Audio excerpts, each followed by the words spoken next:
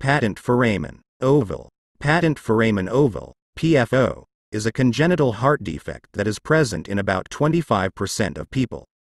In this presentation, we will explore the causes, symptoms, diagnosis, treatment, complications, and prevention of PFO. What is patent foramen ovale? Patent foramen ovale is a hole present in everyone's heart during fetal development. However, in most people, this hole closes shortly after birth.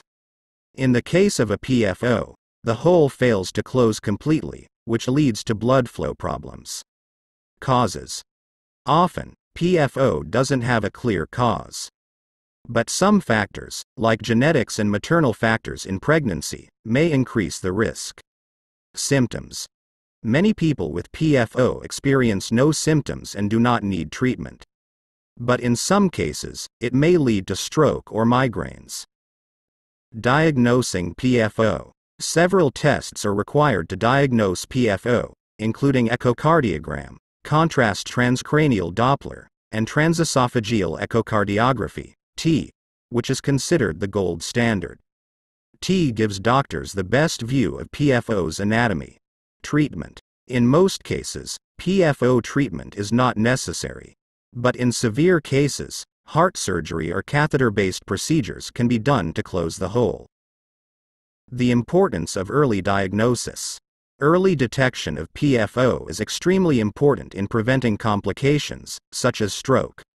That's why anyone who experiences unexplained migraines or stroke should undergo tests to check for PFO.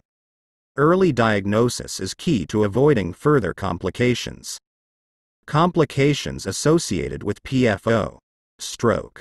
PFO can increase the risk of stroke if the blood clot from the venous system reaches the brain. Heart attack.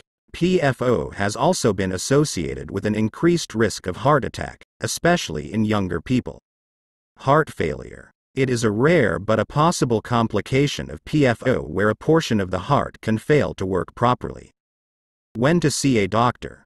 Migraines. Migraines are headaches that last from 4 to 72 hours. If you experience unexplained migraines, see a doctor. Stroke.